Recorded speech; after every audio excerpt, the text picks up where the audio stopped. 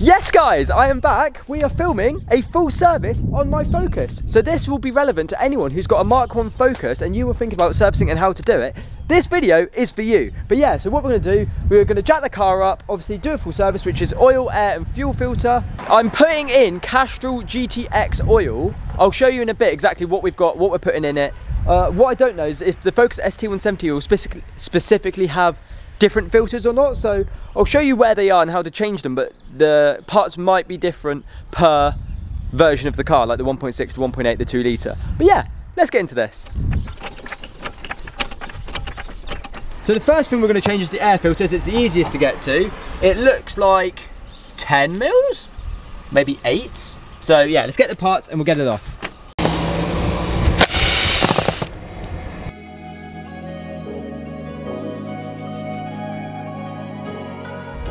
Oh, it's actually pretty decent. If you want to take that out. Ah, wow. That's like pretty much brand new. Yeah. Well, that's done at least 7,000 miles. So I bought it on 59 and it's on 67 now. New, old, new, old. I mean, it's a bit different. It's not massively, yeah. It's not, well, I mean, you know, it could do with being changed, but it's not terrible to be fair. Right, whack the new one. Nailed it. One-handed, I'm just saying that wasn't bad. Lovely, right? Zip that up. Air filter, done. Right, next thing we want to do is take that off, which is the sump plug, which is a 13mm spanner. So we're just going to take that off and drain all the oil. Oh, there we go. Ooh, it's quite a lovely colour. It's not as black as you'd think, but it's pretty black. No, and it did basically boil the other day as well. So it's also that there is a magnet. Ah. So any swarf catches any of the crap. Yeah. That's clever. So look, see? Yeah. Look. All little bits of rubbish. Wow. That's impressive and clever and slightly concerning. That's rubber. Oh, okay, thank God. So the reason I mentioned that it boiled, I will talk about it in a separate video, completely talking about why it broke down, basically. But yeah, it got unbelievably hot, and yeah, it was literally boiling. Like the coolant was boiling. It was not good, not good. But yeah, so it will be a separate video about why I broke down in the Focus.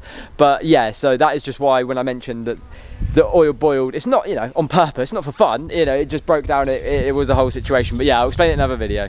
So the biggest pig of doing a full filter change on your own Ford Focus is that the oil filter is at the back of the engine there. Right now my dad is using like a crab claw on a ratchet to grab it and spin it. You can do it with your hands, but you might not always be able to actually get the force you need to be able to undo it. So sometimes it's done up too tightly, you might not be able to actually go, but yeah, you can do it with your hand potentially. There you go, there's the oil filter. So yeah, so it's right at the back of the engine, absolute faff to get to, but it's not too bad if you jack the car up or if you have it on, you know, on a ramp. It is doable, but yeah, that is where it is, right at the back of the engine. There. So we're about to take that off, put the box underneath it, catch all the oil that sort of drains down the drive shaft, and yeah, hopefully not onto the floor. So that is the old oil filter, that is the new oil filter. So as you can see, you know, it's reasonably dirty, but obviously it's going to be, it had a couple of issues, but the oil it's not completely filthy. But what you do want to do is just get a bit of that oil and rub it round the rubber ring, so when you fitted it, it doesn't split or it doesn't tear. You know, just over time it needs to be lubricated so it doesn't, yeah, get damaged. But that is both oil filters, and it's always good to check that you've got the right one as well. So when you are fitting the filter itself, let me just get it to demonstrate. So when you are fitting it yourself, you want to do it by hand, and you want to hand tighten it as tight as you can go, because you don't want to over tighten it, because if you do it with a machine, you can do it so tight you can rip that rubber seal, rubber seal, and then it can leak. There you go. So there you go. There you have it. So yeah, you don't want to do it with a machine because you can rip the rubber seal, and obviously then you won't have a seal anymore. So yeah, do it by hand and just do it as tight as you can do, but don't overdo it. Just do it sort of as tight as you can, but don't try and, like, you know. Tight as you can by hand. Yeah, tight as you can by hand. Next thing you want to do is obviously top up the oil. We've tightened the sump plug at the bottom, and now, yeah, hopefully you're going to nail this first try without a funnel apparently. So let's go. Oh. Hey, lovely. Yeah, so I've bought Castrol GTX 5W30 AB/B5, which is Ford specific. So you can buy 5W30 oil and it cannot be for this specific engine. So you want to make sure you get the right specific oil. It's always worth going to Euro car parts and stuff like that just to make sure you get the right one. But yeah. Oil's in. Yeah. Oil's in. Oil's in. 4 litres of oil's in. Yeah. Block it all up, so cap back on, dipstick back in. Yeah. Then start it. Pressurise the system. Pressurise the system. Let it run for a bit. Check there's nothing leaking, obviously. Yeah.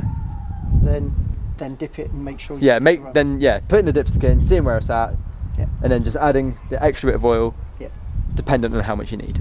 But yeah, so hopefully this will go flawlessly. There'll be no leaks and we won't need to top it up. Or we will, and that'll be fine. So we let the car run, we let it pressurise, no leaks, massive thumbs up, thank God for that. And the new oil made it sound so much quieter, so it clearly needed it. It clearly made a massive difference. So yeah, the engine is so much smoother and quieter now ever since changing the oil, which is interesting. Because obviously not always does it make a difference, but it definitely has. Hey, one of the reasons for it being quieter now is because these have hydraulic tappets, and obviously the hydraulic tappets have got nice fresh clean oil in them, so they're working absolutely perfectly and smoothly, so it takes that light rattly noise away from it. When you start up it has a little like tappity tap tap tap tappity tap tap tap noise. And it does sound like quite bad, like, you know, it just is what it is when it's a bit old and older oil, but fresh oil, it sounds really good. It sounds lovely and smooth. So last thing we need to do is change the fuel filter, and then we're done. Last but not least is changing the fuel filter. This can be a bit of a faff and not very easy. I don't know quite how to take it off. It looks like a bung, and there's a clip, and there's these clips that you're gonna have to undo as you go. But here it is. So if you're looking at it, we're looking at the back of the car, underneath, and then it's right there. So we're gonna have a look at getting this out. This is one of the harder things, so people change them not maybe every time, maybe every other time, just because they can be a bit of a faff. But yeah, let's get into taking this one out. Yes guys, so that is it. We have managed to swap the fuel filters over. It was not easy, so if you're not maybe a mechanic or maybe mechanically minded, maybe don't tackle that one on your own. And it's definitely advised, I think, to have it on a ramp rather than on like axle stands or jacked up, because you do need all the space you can to get underneath the car to move it up to be able to faff about with it. But yes guys, that is a full service on a Mk1 Focus. I hope you've enjoyed, and I'll catch you in the next one.